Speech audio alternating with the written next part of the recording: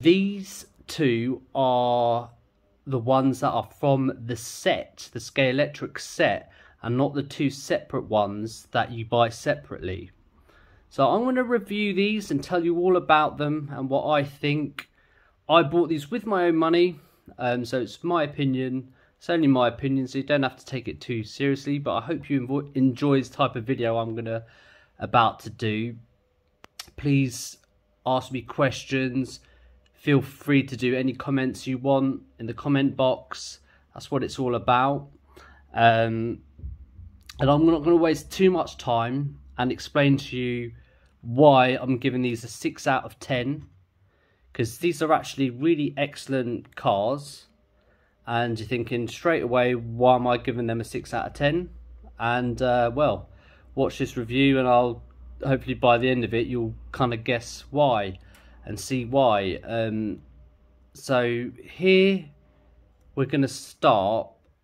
The cars are 10 out of 10, but overall the 6 out of 10 is, well, alright, listen to this.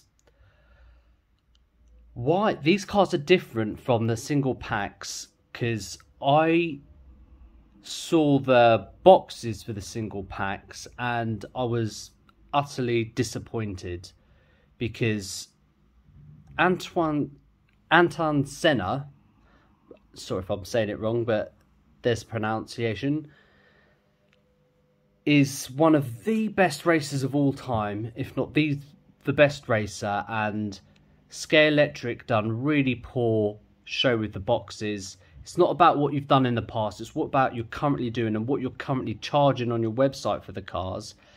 And the only reason why I got these cars is because I was lucky enough, they're brand new, but I got them with no box. Otherwise I wouldn't have purchased them for the price, because I think it's an absolute rip-off that Scalextric are what they're charging for these single cars singly. So that's one of the reasons why, in terms of value for money, I think it's a bit of a rip-off, so you've lost the point there.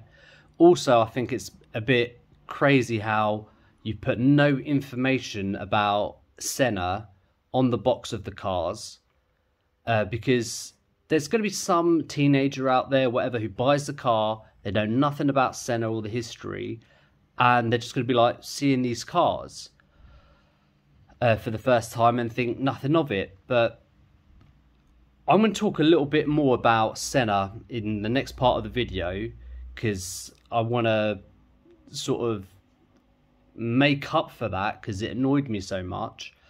But I also want to say that these are lovely, lovely cars. But another reason why you're getting a point down is because you look at the back lights here. There's no front or back lights. You've got a small little car here, and it's February 2023. So the price of these are high if you're buying the single versions. I was lucky. I got these off eBay from someone who is off that main set, and I got these really cheap, really reasonable for them to come without the box. And I know that the single boxes are terrible, so I was just like, I don't care about not having that box. Meaning I have run these cars, I've not put them on the shelf, I've run them, I've raced them, I've put them through their paces. So I'm going to let you know all about the performance of them. You've got other videos on YouTube that open the cars and stuff like that, so they're awesome. Some guys are doing that out there, so you can check that all out. I try and do something a little bit different on my channel, so there's something for everybody. But yeah, so I just want to do one quick comparison for you, so I can get it out. I just want to show you, right, I'm going to zoom out here and I'm going to put this car in the mix quickly. Look at the size difference of this car, right? Okay, so in terms of like modern Scalextric cars and stuff like that, like this car is fantastic. I just have to say that straight up. But I'm getting front and back lights on that car. So here, guys, I just wanted to show you in comparison in terms of value for money, right? Look at this modern Scalextric car, right? Look at the size difference, right? Because I don't want anyone in the comments telling me about going on about licenses, making excuses for licenses or engines. These two engines are really good, by the way, for the new Formula One cars. Excellent. But yeah, I don't want any excuses in that. I'm just straight up telling you that I love Scalextric, but they have, there's some words that I probably can't say in the video that in terms of what they're doing with the Lotuses is like, I can't believe they can be getting away with it. I want to know what people think of buying the actual single versions, because look, I get this cheaper, this one cheaper. I get front and back lights, really solid engine. It's got bigger, it's more material to it, so it's going to be more expensive in terms of, like, if you're going to go about producing something, it's bigger, it's bigger, it's chunkier. So I hope you get what I'm trying to say here in terms of, like, you get no lights with this. Well, what on earth are they playing at? Also, another gripe of mine is I was born in the 80s, so I know that when these came out in the 80s, like when you have the vintage Formula One cars, they had lights at the back. From the turbocharged booster from back in the day, it would like fire out loads of fire and stuff like that. And they, in the vintage versions, I wish I had a picture of it, they would have that light there. So if they were doing that back then, why haven't they done it on these ones? And I'll tell you why. It's because they are taking the absolute, and I can't say that word. So that's really frustrating for me. And that's why I'm giving them a huge mark down, because they know people want these cars and they're going to make money on it. But it comes to a point of like, well, yeah, I'm one of these people that I'm not putting up with it. The only reason why I got this is because it was an eBay job. I'm not going to buy these single versions of them because, yeah, for those kind of reasons. So anyway, I hate talking negatively, but I've always said that I'm going to do an honest review. I'll always keep doing honest reviews. And that's just the one negative part of the video. Now the rest of the video is going to be all about positivity, because Senna is like one of the best drivers of all time from Brazil, and I want to chat a little bit about that. And that's what it's all about. That's why I've bought the cars in the first place. So stay tuned and let me just show you how these bad boys are running. By being a racing driver means you are racing with other people. And if you no longer go for a gap that exists, you're no longer a racing driver. Because we are competing. We are competing to win. And the main motivation to all of us is to compete for victory. They're coming down to the S's now, which is about halfway round the last lap. And very shortly, as Senna runs a bit wide and goes up onto the curbing, Mansell is going to be on the rear wing of the black and gold Lotus with its Renault engine, and he is. Now, this is the 140-mile-an-hour turn 10 into turn 11, and Mansell could conceivably take Senna coming out of the hairpin on the final approach to the last straight of the Spanish Grand Prix. It's all going to depend on the exit from turns 14 and 15, which they're approaching now. Then into turn 16, the hairpin. It's going to be one of the closest Grand Prix finishes, whatever happens, that we've seen for a long, long time. They're coming up to the hairpin now. This is it. Down into second gear, and Mansell, if he gets it right, can sprint out of the rear wing of Senna's car.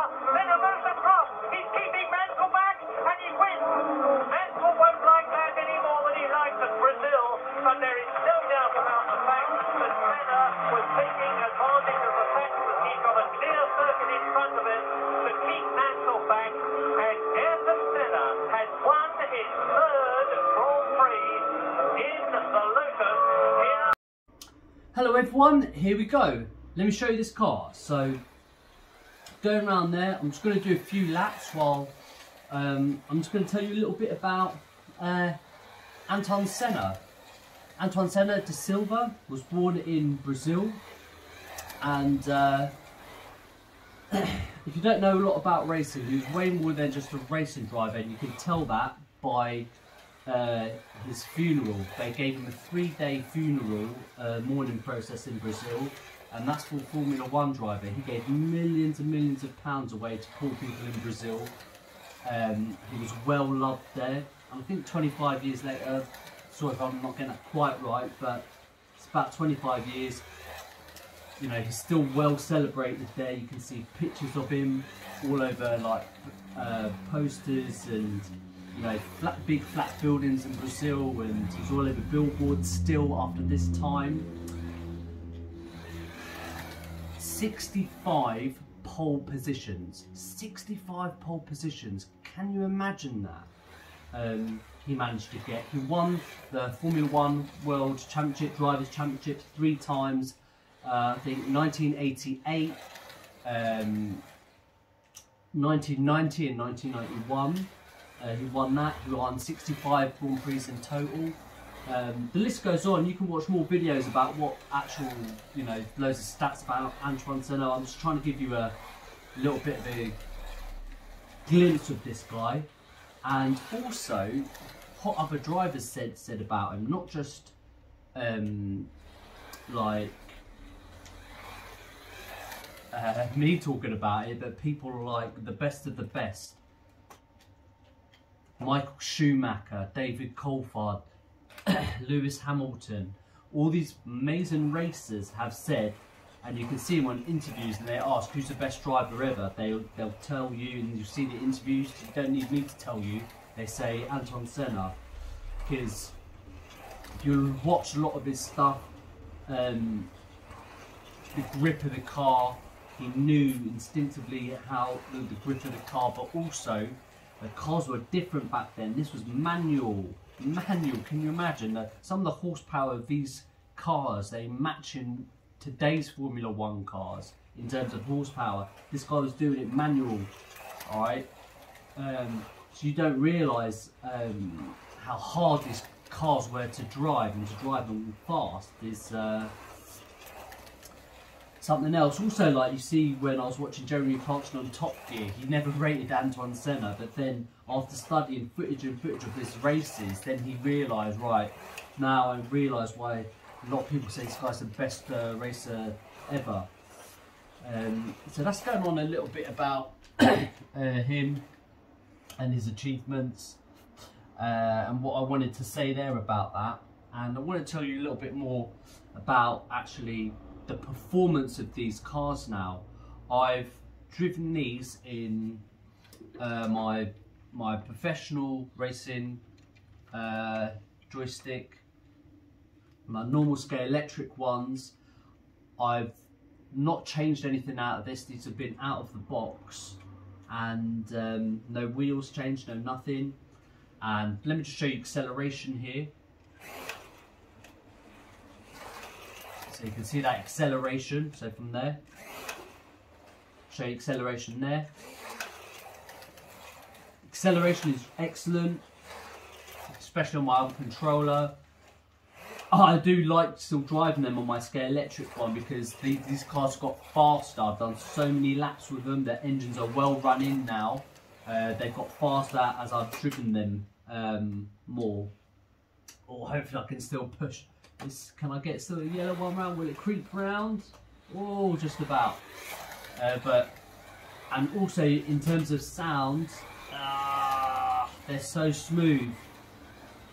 And I don't mind, I'm not displaying these ones or anything like that, so you can see I don't mind giving them a tiny bit of a bash. And obviously I still want them to look good, but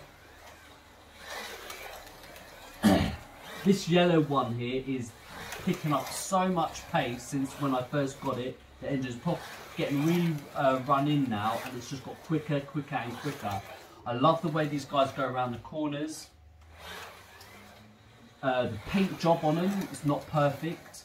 I wasn't happy with some of their helmet paint jobs. It's a bit was a tiny bit dodgy. Normally I wouldn't complain, but again, going back to what I was saying at the start, value for money, your expectations are higher when you pay so much for a slot car. But luckily for me, I got these off the internet, eBay job, and no box. So I got these at a real good steal.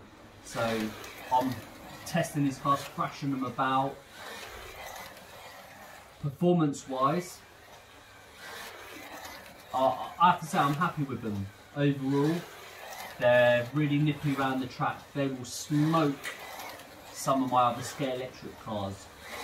Let me just show you acceleration here on this one. Acceleration there, acceleration here, there you go, boom. There you can see it's pretty decent. There.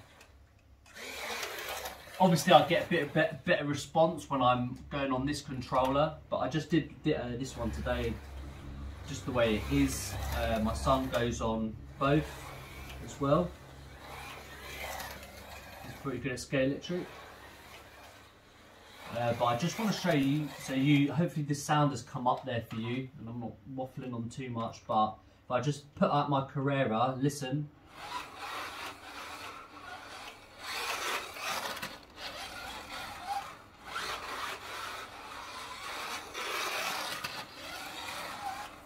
Okay, and then if I get it up here, this one.